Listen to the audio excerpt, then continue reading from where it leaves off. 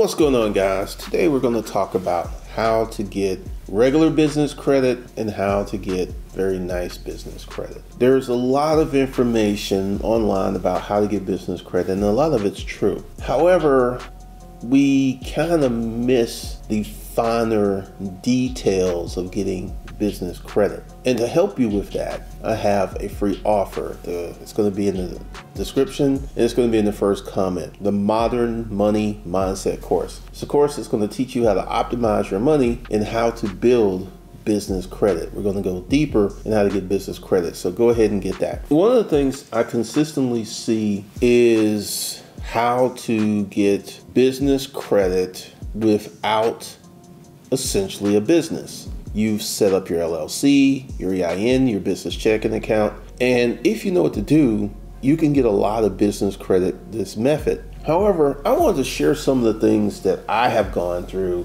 in terms of getting business credit. One of the things I did last year is I went on a spree applying for personal credit cards. And what I am finding out, just applying, I have good credit, I have good income, but because I had so many credit inquiries and I had so many application and new accounts, this started to become a problem for me getting business credit. This started to become a real big problem because I had a ton of inquiries. At the moment I looked, I've got 52 inquiries showing on my credit reports. I ran into these situations where Bank of America said no, even though I did provide tax returns because of those inquiries. And then I ran into some other situations where banks were like, could you show us that you have the money on hand that you're applying for? Which actually I did. And I started to see there's another angle to getting finer business credit. Once again, if you know what to do, you can get a lot of business credit with a brand new LLC, EIN, business checking account. But here's the thing. Let's take American Express. With American Express, you're going to have to show a checking account that's had not one, not two, but 3 months of activity for them to even consider giving you a business American Express card. And this is where the problem comes in, because for most people, their most active checking account is their personal checking account. And that's one of the big issues that you run into with getting nicer business lines of credit. I'm going to say something that may sound a little dismissive, but virtually anyone with a 740, 750 credit score can get an American Express Business Platinum. However, my American Express Business Platinum has a $50,000 pay over time limit. I guarantee you're not going to get that with a small checking account, because it's a combination of things. It's the credit score, which is important, but more important is the income. And this is one of the things that's going to get you to the nicer credit limits. It's going to get you to, essentially with American Express, I have $350,000 worth of business credit, actual business credit. This includes my American Express Platinum card, which has a $50,000 pay over time credit limit.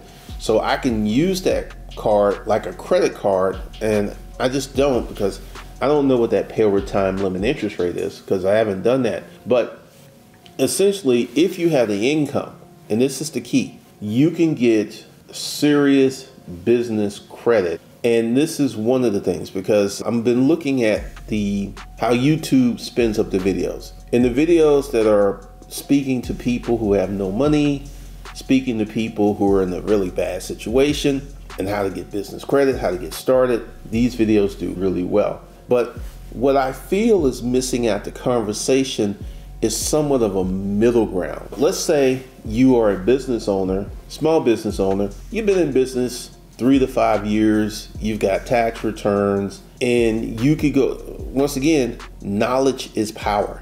Because if you know what to do, because once again, I recommend that you go ahead and get into the free money management course, because even if you are a business owner with 3 to 5 years experience tax returns, this course will help you dramatically increase your business credit profile. And one of the things that happens in here, because, like I said, I've had PNC Bank send me an application with a small business thing because of all of those applying and all of those inquiries and all those new accounts. And this year I'm in what's called a gardening phase. I'm not planning on applying for anything that's going to show up on my personal credit report, and I'm pretty much trying to stay away from things that will give me a hard inquiry, because I want to go from last year to January of 2024 with no new inquiries, and this will let my credit, for the lack of a better word, age a little bit, and let those inquiries start to, because essentially after being on your credit report 1 year, credit inquiries lose all their power, but they still show up.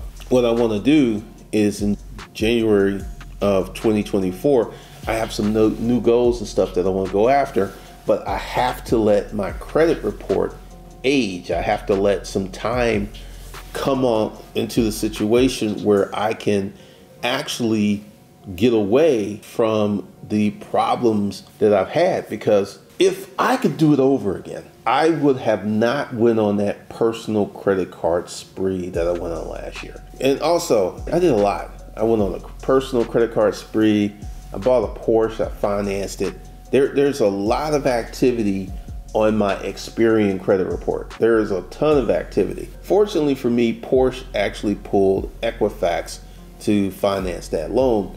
But essentially, I want to put out some information for the not brand new person, but for the beginning entrepreneur, because here's something that may blow your mind. Let's say you have a business that does $150,000 a year and you have relationships. Let's say you go to PNC. PNC has this program right now where you can get a credit card and a business line of credit up to $100,000 without showing documentation. What you would do is go into PNC, you would go ahead, get the credit card, and then apply for a line of credit. Now, here's one of the problems that you would run into with PNC. Problem that I ran into with PNC. If you have a lot of inquiries, if you have a lot of new accounts, they're going to be, we don't know about that. They didn't say no, but they offered me something else. So what you want to do is, a seasoned business owner, is have what I call a cleaner credit report. You want to have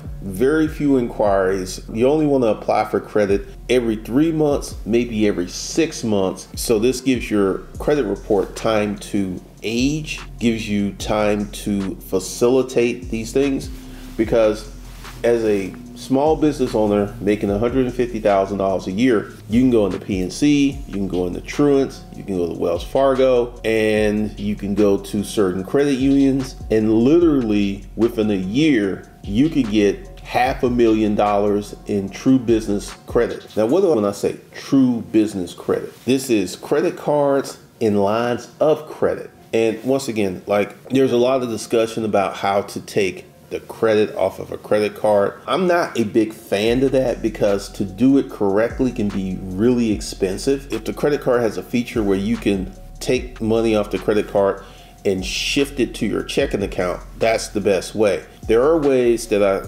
cover in the modern money mindset course, but one of the things that you have to understand, and one of the things is you have to appreciate, knowledge is power, and when you know certain things, you can get bigger benefits. And essentially, if you don't have a business that has $1 million, that's doing like $1 million, you want to stay far away from having to turn in tax returns, because once you turn in tax returns, they're only going to give you an approximate limit. If you're doing $150,000, they're going to put you at $15,000 to $20,000 for your line of credit, which you can get without providing documentation. Actually, you can get more without providing documentation, because it's all about what you know and how you understand it. And as a small business owner, knowing the right things and knowing how to govern yourself, you could easily get $500,000 in business credit.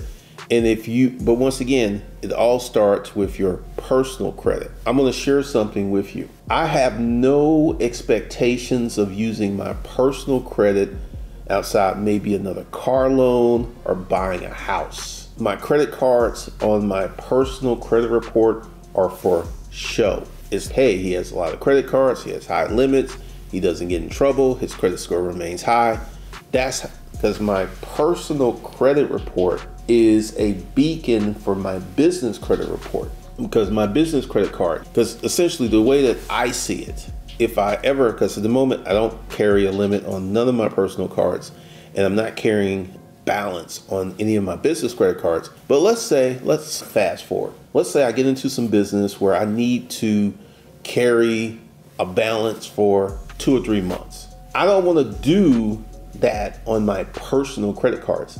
That is the farthest thing away from my mind. I don't want to carry a balance on my personal credit cards. So if I have the need in the future and there are many valid business reasons why, I will explain one of them to you. Why there are many valid business reasons why you may want to use credit for a season and then pay it off. I'm getting ready to start running some paid advertising. And once again, if you understand how paid advertising works, you will understand what I'm getting ready to say. If you can go ahead and run ads for 3 months in a row, but the first ads is to give away a free product, which you're not going to make any money. And the second amount of ads is to retarget those people for a paid product. And the third month is to keep retargeting these people. You can make a lot of money, but you're going to have to spend money for 2 to 3 months before you make money. And if this is your plan, and once you get it going, because essentially you're going to have to carry that balance on your credit cards for about 3 months. But once you get it going and it starts rolling, then you'll start getting paid every month.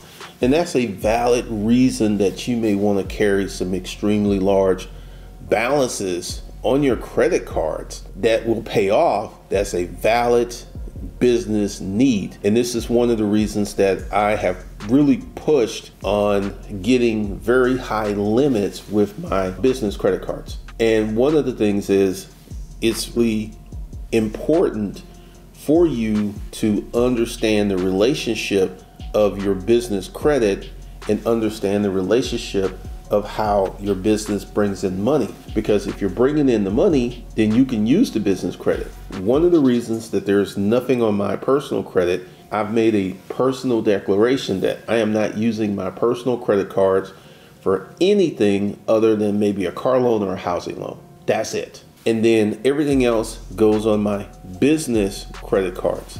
And I know there's going to be someone who's going to raise their hand, but hey, Glendon, aren't you going to get in trouble if you keep using your business credit for personal things? And I've been doing this for years and I've never gotten in trouble. I've never gotten an email or a message from any of the banks. Because here's the thing. Right now, we live in a very liquid world. Now, what is liquid? There are so many business models that you can set up. You can set up a YouTube business. You can set up an OnlyFans business. You can set up an Instagram business. You can set up a Facebook business. There are so many businesses that you can set up where you can go out. Give you an example. You go out to the store and you buy $1,500 worth of new clothes, right? That, from the casual perspective, looks like it's a personal expense, right? But you buy this new wardrobe to present when you're doing your videos. So it's a business expense and it's a tax deduction. So one of the things you have to understand is you can go ahead and set this up and protect your personal credit and then use your business credit to spend and to enjoy your life, to buy personal things.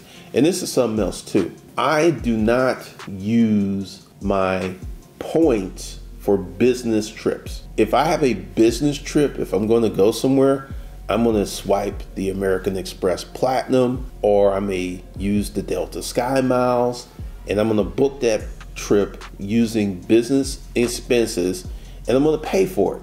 And I'm going to take the tax deductions, because see, what are your tax deductions on a trip that you take with points? There is no tax deduction because you didn't spend any money. So all of my miles and points are for personal travel, personal expenses, and things like that. But going forward, I will say this. I will use my business credit cards to buy virtually any and everything that I want and need. And this is a very powerful position that you put yourself into. As an average person who wants to create a bank, and this is liquidity to be used in the future, this makes sense.